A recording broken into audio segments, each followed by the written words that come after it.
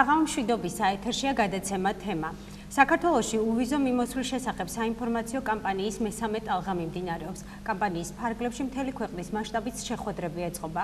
საგარეო საქმეთა სამინისტრო, ნატოსა და ევროკავშირის შესახებ საინფორმაციო ცენტრთან და სამოქალაქო სექტორის წარმომადგენლებთან ერთად მოსახლეობას აცნობენ ევროკავშირის შენგენის ზონაში უვიზო მიმოსვლის წესებს და ინფორმაციას აწვდიან, თუ რა რისკებს შეიცავს ამ წესების დარღვევა. დღეს შეხვედრები ფოთში მერიასა და ახალი საქართველოს უნივერსიტეტში გაიმართა. უფრო დეტალურად ვიზა ლიბერალიზაციის საინფორმაციო კამპანიის მესამე ტალღაზე და დღევანდელ შეხვედრაზე გადაცემის სტუმართან ერთად ვისაუბრებთ. მე წარმოგიდგენ ჩვენი გადაცემის სტუმარს, ბატონი ზურაბ მოდებაძე, ევროპა საქართველოსთვის მკვლევარი. ეს მოიცავს უვიზო მიმოსვლის შესახებ საინფორმაციო კამპანიის მესამე ტალღა.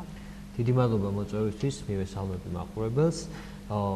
ეს კამპანია მოიცავს მედია კომპონენტს, მოიცავს საინფორმაციო ხასიათის ლიტერატურის გადაცემას და ასევე პირდაპირ შეხვედრებს საჯარო მოხელეებთან, სტუდენტებთან და დაინტერესებულ ადამიანებთან. შესაბამისად, ჩვენ დავდივართ საქართველოს სხვადასხვა რაიონულ ცენტრებში და ამ შეხვედრებს ვატარებთ, ვაწვდით ლიტერატურას და ვსაუბრობთ იმ საჭიროებებზე, რაც აუცილებელი არის, რომ ვიცოდეთ ამ კამპანიის განმავლობაში. გასაგებია. რა მიზნით შეუძლიათ საქართველოს მოქალაქეებს უვიზო მიმოსვლით სარგებლობა და რა ვადით? მოკლედ, უვიზო მიმოსვლა არის საქართველოს მთელი მოსახლეობის მონაპოვარი, რომელიც ჩვენ მივიღეთ 2017 წლის 8 მარტს, შესაბამისად უკვე 2017 წლის 28 მარტიდან დღემდე 240,000 ადამიანმა ისარგებლა უვიზო მიმოსვლით და უვიზო მიმოსვლა გულისხმობს მცირევადიან ვიზიტებს, ეს იქნება სამოგზაურო მიზნებისთვის, ეს იქნება სამკურნალოდ, ეს იქნება მოკლევადიანი სასწავლო კურსებზე, ან ტრენინგებზე დასასწრებად, ასევე ნათესავების მოსანახულებლად და ესეთი მცირევადიანი ვიზიტები ასევე მნიშვნელოვანია იმისთვის, რომ საქართველოს მოქალაქეებმა ასევე შესაძლოა დაამყარონ კონტაქტები სხვადასხვა ადამიანებთან ევროპაში, ბიზნეს პარტნიორებთან და შესაბამისად შემდეგ შეძლონ თავიანთი პროდუქტების, იდეების, სერვისების გაყიდვა და ასე შემდეგ. მოკლედ შესაძლოა მოგზაურობის გარდა ასევე მათ და ასევე ქვეყნის ეკონომიკამ მიიღოს ბენეფიტები ამ მოკლევადიანი ვიზიტების დროს. რამ შეიძლება შეუქმნას საფრთხე უვიზო მიმოსვლას? უვიზოს მიმოსვლას საფრთხე შეუქმნის აუცილებლად ის, რომ საქართველოს მოქალაქეები არა ცუდად გამოიყენებენ უვიზო მიმოსვლის დადგენილ წესებს, დაარღვევენ ამ წესებს, დარჩებიან ევროკავშირში 90 დაარღვევენ ვადებს, ერთ სიტყვით საქართველოს მოქალაქეებს შეუძლიათ, რომ ყოველ 6 თვეში 90 დღე დარჩნენ ევროკავშირის შენგენის ზონის ქვეყნებში. შეიძლება როგორც 90 დღე გადაბმულად იყვნენ ისინი, ასევე შესაძლოა ერთ ვიზიტზე დარჩა 5 დღე, დაუშვათ მეორე ვიზიტზე 1 თვე და საბოლოო ჯამში აუცილებლად მათ არ უნდა გადააჭარბონ 6 თვის განმავლობაში 90 დღეს და კაცრად უნდა გააკონტროლონ. ასევე საფრთხე შეუქმნის უვიზო მიმოსვლას ის ფაქტი, თუ თავშესაფრის მაძიებათა რაოდენობა გაიზრდება. ამ ეტაპზე შეგვიძლია ვთქვათ, რომ თავშესაფართა მაძიებათა რაოდენობა ჯერ არ არის კრიტიკულ ზღვარს მიღწეული. გასაგებია. რა რისკებს შეიცავს უვიზო მიმოსვლის წესების დარღვევა? შეგვიძლია ვთქვათ, რომ საქართველოს მოქალაქეები, რომელიც დაარღვევენ ამ წესებს, შესაბამისად თვითონ ისინი გაძევებული იქნებიან ევროკავშირის ქვეყნებიდან 5 წლის ვადით, ასევე შესაძლოა ისინი დაჯარიმდნენ 3,000 ევროს ოდენობით თანხით, მაგრამ ეს არ არის მარტო ინდივიდების პრობლემა, ესე ვთქვათ, ეს არის მთლიანი ქვეყნის პრობლემა, იმიტომ რომ შესაძლოა ამოქმედდეს შეჩერების მექანიზმი, ანუ შეჩერების მექანიზმი ნიშნავს უვიზო მიმოსვლის შეწყვეტას, ანუ ევროკავშირის ქვეყნები უარს იტყვიან და საქართველოს ამ შესაძლებლობას ჩაუხსნიან, ანუ გაუქმებენ. მათ 529/2001 რეგულაციაში მიიღეს უკვე ცვლილება, სადაც ისინი გამარტივებული წესით შეძლებენ ამოქმედონ შეჩერების მექანიზმი. ხომ არ დგას ამ ეტაპზე ამ მექანიზმის ამოქმედების საკითხი? ამ ეტაპზე არ დგას, მაგრამ სახელმწიფო იჩენს სიფრთხილეს და თითოეულმა ადამიანმა უნდა გამოიჩინოს სიფრთხილე, რომ არ დაიწყოს, არ მივცეთ საბაბი ევროკავშირის ქვეყნებს, რომ იმსჯელონ უკვე სერიოზულად ამ თემაზე და დაძრან ეს საკითხი. თითოეული მოქალაქე უნდა გაუფრთხილდეს მთელი ქვეყნის ამ მონაპოვარს, რომელიც ძალიან გჭირდება, რომ გქონდეს რაც შეიძლება ხანგრძლივი ვადით და სამუდამოდ თუნდაც მანამ სანამ არ გავხდებით ევროკავშირის წევრი ქვეყანა. რა პრევენციული მექანიზმებით ცდილობს სახელმწიფო ამ უვიზო მიმოსვლის ბოროტად სარგებლობის შეჩერებას? ერთი სახელმწიფოს აქვს ინიციატივა, რომ არ მოხდეს მაგალითისთვის ესეთი პრაქტიკის გამოყენება, რასაც ქვია გვარის შეცვლა და გამოძევებული ადამიანი დაუშვათ იცვლის გვარს და შემდეგ ისევ მეორე წრეზე მიდის, არღვევს ისევ წესებს და ასე შემდეგ. ამიტომ სახელმწიფო ცდილობს, რომ გაართულოს ეს პროცედურები და აღარ ექნებათ ადამიანებს იმის შესაძლებლობა, რომ ერთხელ თუ ისინი იქნებიან თავის სამშობლოში გამოგზავნილები, გამოძევებულები თუ იქნებიან წესების დარღვევის გამო, მეორედ ვეღარ შეძლებენ სხვა გვარით იმ ქვეყნებში დაბრუნებას და შემდეგ ან დაუშვათ იქ მოკლედ არა კანონიერად დარჩენას. თქვენ დღეს გამართეთ ფოთის მერიაში შეხვედრა. აი, რამდენად არის დაინტერესებული საზოგადოება იმით, რომ მიიღოს ამომწურავი ინფორმაცია უვიზო მიმოსვლის წესების შესახებ და როგორ შეაფასებდით დღევანდელ შეხვედრას? დღეს ფოთის მერიაში იყო საკმაოდ საინტერესო შეხვედრა. ჩვენ გვყავდა ძირითადად საჯარო მოხელეები შეხვედრაზე. ჩვენი მოვალეობა იყო, რომ ჩაგვეტანა ეს მესიჯები მათამდე, რაც უკვე თქვენთან ერთად ვისაუბრეთ, მიგვეტანა ამ ადამიანებამდე, რომ ამ ადამიანებმა უკვე ადგილზე შეძლონ გავრცელება სახელმწიფოს ამ ხედვის, რომ თითოეულმა ადამიანმა უნდა გამოიჩინოს სიფრთხილე, მათ აინტერესებდათ ძირითადად რა ღონისძიებებს, პრევენციულ ღონისძიებებს მიმართავს ქვეყანა იმისთვის, რომ ევროკავშირმა არ ამოქმედოს შეჩერების მექანიზმი და ძირითადად ჩვენ მოვილაპარაკეთ, რომ მნიშვნელოვანია, რომ ქვეყანაში იყოს ისეთი ბიზნეს გარემო, რომ ადამიანებმა შეეძლონ აქ დარჩენა, ადამიანებს არ მოუნდეთ წასვლა ქვეყნიდან, მათი პოვონ საკუთარი თავი თავიანთ ქვეყანაში, დასაქმდნენ და მოკლედ ქვეყნის ეკონომიკურ განვითარებაში მიიღონ მონაწილეობა და სწორედ ჩვენ მიგვაჩნია, რომ ასეთი ხედვა არის სწორი, თუმცა სახელმწიფოს რამდენად შეუძლია თავის თავზე აიღოს სრულად ყველაფერი, ეს ძალკე საკითხია, იმიტომ რომ კერძო სექტორიც მოწოდებული უნდა იყოს იმისთვის, რომ სწორედ მან შექმნას სამუშაო ადგილები, უბრალოდ სახელმწიფო უნდა დაეხმაროს იმით, რომ კარგი ბიზნეს გარემო იქნება შესაბამისი ბიზნესის წარმოებისთვის. მივიღებთ თუ არა შედეგს ამ კამპანიით? ეს კითხვა სხვათა შორის დღესაც დავსვით ჩვენ, პირადად მე ამ შეხვედრის დროს და ამ შედეგის გაზომვა შეგვეძლება მაშინ, როდესაც გავა გარკვეული პერიოდი და ჩვენ შევუდარებთ იმ დროის მონაცემებს, დღევანდელ მონაცემს და ვნახავთ, რომ დაუშვათ თავშესაფრის მთხოვნელთა რაოდენობა დაუშვათ დაიკლო და ანუ დაუშვათ ესეთი მონაცემი ჩვენ იმ დროისათვის შეგვეძლება მივიჩნიოთ ანუ დამაკმაყოფილება. ბატონ ზურაბ, რა საბუთები არის საჭირო იმისთვის, რომ საქართველოს მოქალაქეებმა ევროპის ქვეყნებში იმოგზაურონ? რა საბუთები უნდა წარმოადგინონ მათ?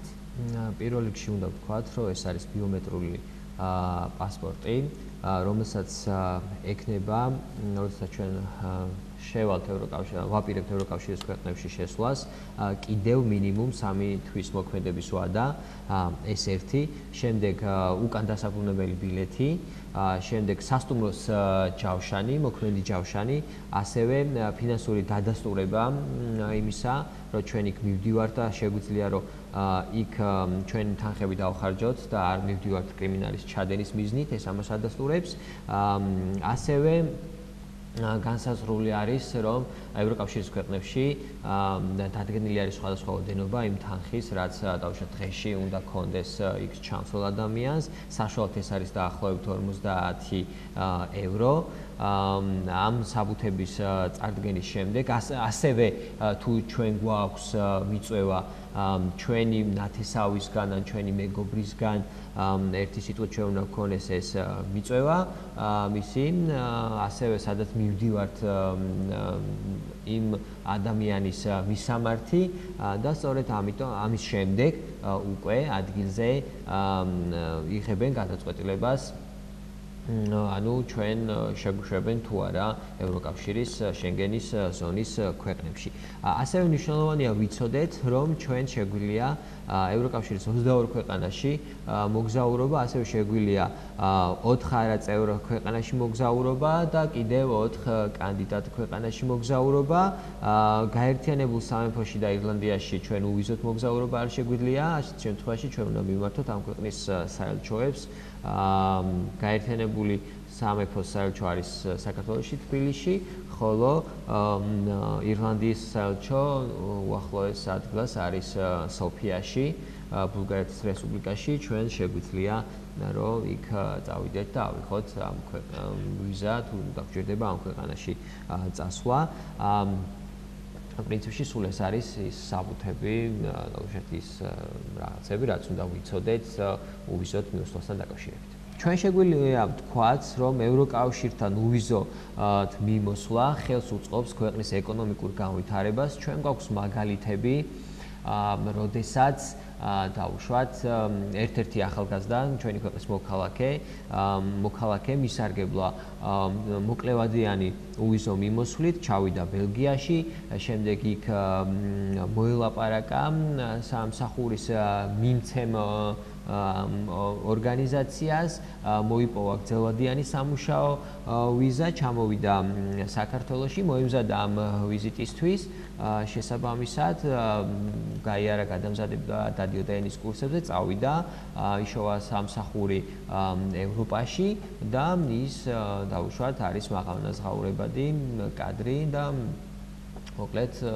ეს შეგვიძლია გამოვიხილოთ როგორც წარმატების მაგალითი, ასევე არის სხვადასხვა წარმატების მაგალითი, არა დავუშვათ პირდაპირ კავშირში უვიზო მიმოსვლასთან, არამედ იმასთან, რომ ევროკავშირი ქართულ სახელმწიფოს უწევს დახმარებას საქართველოში მოქმედებს სხვადასხვა ევროპული დახმარებები, რაც ხელს უწყობს როგორც სოფლის მეურნეობის განვითარებას, ასევე ინდუსტრიული სექტორის განვითარებას და ჩვენ კარგად ვიცით ევროპის სამეზობლო პროგრამა სოფლისა და სოფლის მეურნეობის განვითარებისთვის იგივე ემპარდი 1, 2 და 3, რომელიც კოოპერატივების შექმნასა და განვითარებას უწყობდა ხელს, ასევე ჩვენ ვიცით სხვადასხვა საბიუჯეტო დახმარების პროგრამები და ევროკავშირი საქართველოს სახელმწიფოს ბიუჯეტში ურიცხავდა მრავალმილიონიან დახმარებას იმისთვის, რომ საქართველოს თავი არ შეიზღუდოს რეფორმების გაკეთებისგან და მან გააკეთოს რეფორმები, წავიდეს წინ და გააკეთოს ევროკავშირის კანონმდებლობასთან მიახლოება არ ჩამორჩეს ამ პროცესებს, სხვადასხვა ეს არის ჩვენი ვალდებულება, რომ გავაკეთოთ ევროკავშირის კანონმდებლობასთან მიახლოება. ეს იმას ნიშნავს, რომ საქართველოში იქნება ისეთივე კარგი კანონები იმოქმედებს, როგორიც არის ევროპაში და ქართველ მეწარმეებს შეეძლებათ, რომ საქართველოში ნაწარმოები პროდუქტები უკვე ევროპული სტანდარტებით ნაწარმოები გაიტანონ ევროკავშირში და ასევე გაიტანონ არა მარტო ევროკავშირში, არამედ რადგანაც ევროკავშირში არის დახვეწილი კანონმდებლობა, ქართული მეწარმეები შეძლებენ ფაქტობრივად ყველა ბაზარზე შესვლას უკვე ევროპული სტანდარტების დაკმაყოფილების შემდეგ. ჩვენ შეგვიძლია ჩავთვალოთ უამრავი წარმატების მაგალითი, ეს იქნება იაგო ბიტარიშვილის ღვინო, თუ ეს იქნება დავუშვათ კოტევეკუას კივი, როდესაც ის გადიოდა ლიდლში, ასევე არის ცხოველების ავეჯის მწარმოებელი კომპანია, ასევე არის სხვადასხვა ჩვეულებრივი ავეჯის მწარმოებელი კომპანია, მოწნული ავეჯის მწარმოებელი კომპანია, რომელიც გადის ევროკავშირში, არის ტანსაცმლის მწარმოებელი კომპანიები, რამდენიმე რომელიც დავუშვათ რომლებიც სხვადასხვა ცნობილ ბრენდებთან თანამშრომლობენ, ეს იქნება ზოგი კალცედონია, ზოგი მონკლერი და ასე შემდეგ ცნობილი ბრენდები ერისხით ისინი იკერებიან საქართველოში და შემდეგ ეს პროდუქცია გადის უკვე ევროკავშირის ქვეყნებში. არის პრაქტიკულად ძალიან ბევრი სფეროა უკვე საიდანაც დავუშვათ ევროკავშირის დახმარებით უკვე პროდუქტები მოხვდნენ ევროკავშირის ბაზარზე და ეს პროცესი მუდმივად გრძელდება. ჩვენ ვიგებთ ყოველდღიურად თითქმის ახალ-ახალი კომპანიების სახელებს, რომლებმაც შეძლეს ექსპორტის გახორციელება ევროკავშირში და მინდა გითხრათ, რომ ძალიან დიდი მნიშვნელობა აქვს მოკლევადიანი ვიზიტების შესაძლებლობას უვიზოთ მიმოსვლას, იმიტომ რომ ჩვენი მეწარმეები ჩადიან ევროკავშირში და ისინი პოულობენ იქ ბიზნეს პარტნიორებს, დისტრიბუტორებს და ასე შემდეგ. ასევე ძალიან მნიშვნელოვანი იყო, რომ ევროკავშირში გაემგზავრნენ სასულიერო მოღვაწეები, მათ თავისი თვალით ნახეს ევროკავშირის სიკეთეები და შესაბამისად უკვე ისინი მათ ძალიან კარგად იციან, რომ ის მითები, რაც ევროკავშირთან დაკავშირებით იყო გავრცელებული, არის მართლაც მითები, ცდარი და შესაბამისად უკვე ბევრი ადამიანი, ვინც თავის თავზე გამოცადა ევროპა თვითონ წავიდა და ნახა, უკვე დარწმუნდა, რომ ევროკავშირთან ასეთი ტიპის ურთიერთობა, ესეთი მიმოსვლის შესაძლებლობა არის მართლაც ძალიან დიდი მონაპოვარი ქვეყნას. როგორ ხდება არალეგალების დაბრუნება ქვეყანაში? ამაზეც რომ მაყურებელს მიაწოდოთ ინფორმაცია. კი ბატონო, ქვეყანაში არალეგალების დაბრუნების ვალდებულება აქვს სახელმწიფოს. სახელმწიფო ახორციელებს პროგრამას 2015 წლიდან ფაქტობრივად მთელი ქვეყნის ტერიტორიას ფარავს და ახლობით 2018 წელს 2018 წელს დაახლოებით 650.000 ლარი დაიხარჯება იმ არალეგალებზე, რომლებიც დაბრუნებული იქნებიან საქართველოში, ხელი შეეწყობათ მათ დავუშვათ ბიზნეს წამოწყებები თუ ექნებათ დაფინანსდებიან ისინი და ისინი შეძლებენ სამშობლოში დაბრუნების შემდეგ თავიდან მოახდინონ ინტეგრაცია, ხელახალი ინტეგრაცია და არ გაუჭირდეთ დავუშვათ სამშობლოში დაბრუნების შემდეგ. ასეთივე პროგრამები არის კიდევ უფრო ძველი, რომელსაც ახორციელებს მიგრაციის საერთაშორისო ორგანიზაცია უკვე 2003 წლიდან. ეს მოიცავს როგორც დავუშვათ არალეგალების დაბრუნების ხარჯებს, ასევე ამ პროგრამებში შესაძლებელია რომ დაფინანსდნენ ისინი იგივე მიზნებისთვის, ანუ ეკონომიკური ინტეგრაცია შესაძლებელია ამ პროგრამის დახმარებით, ასევე მნიშვნელოვანია გავიხსენოთ გერმანიის მთავრობის დახმარების პროგრამა ამ მიმართულებით, რომელიც ზუსტად არალეგალებზე არის მორგებული და ასევე ასეთივე პროგრამას ახორციელებს საფრანგეთის მთავრობაც. ისინი ხელს უწყობენ საქართველოს მოქალაქეებს, რომლებიც ნებაყოფლობით დატოვებენ იმ ქვეყნებს, რომლებიც ჩვენ დავასახელეთ და შემდეგ დაბრუნდებიან საქართველოში, დაფარავენ ეს ქვეყნები მგზავრობის ხარჯებს და სხვა დახმარებებიც არის საქართველოს მოქალაქეებისთვის და საქართველოს ხელისუფლებას აქვს სხვათა შორის ამის ვალდებულება, რომ რეადმისიის შეთანხმება შეასრულოს და თუ რეადმისიის შეთანხმება არ იქნება შესრულებული, სხვათა შორის ეს იქნება ერთ-ერთი საბაბი იმისა, რის გამოც შესაძლოა დაწყებული იყოს მსჯელობა ვიზის შეჩერების მექანიზმს. გადაცემა დასასრულს უახლოვდება და ჩვენს მაყურებელს კიდევ ერთხელ რომ განვმარტოთ, თუ რა პირობების დაცვა არის აუცილებელი იმისთვის, რომ მათ უპრობლემოდ იმოგზაურონ ევროკავშირის ქვეყნებში.